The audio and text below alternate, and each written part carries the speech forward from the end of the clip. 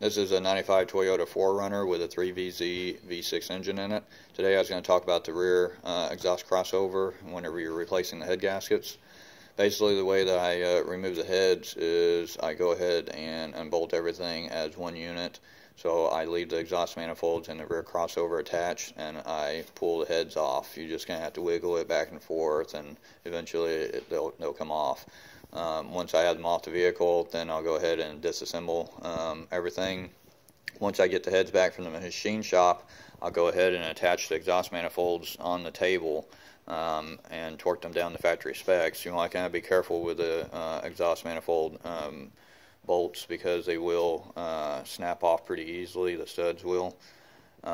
Once I get the exhaust manifolds on there, I'll go ahead and put the driver's side head on.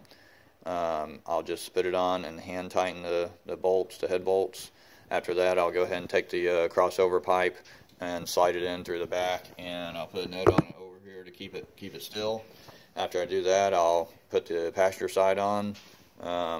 Again, just hand tighten the nuts on here, or the head bolts, and then make sure it's lined up back here with the exhaust collector on this side. Now once I've gotten that done, then I'll go ahead and torque down the heads to the factory specs, and then once they're torqued down, then I'll go ahead and tighten up the 6 bolts on the collectors, and I believe that the collectors on both sides is 14 millimeter. If you have any other questions, just send me a message or comment on the video, and I'll try to get you an answer as soon as possible. Other than that, thanks for watching my video.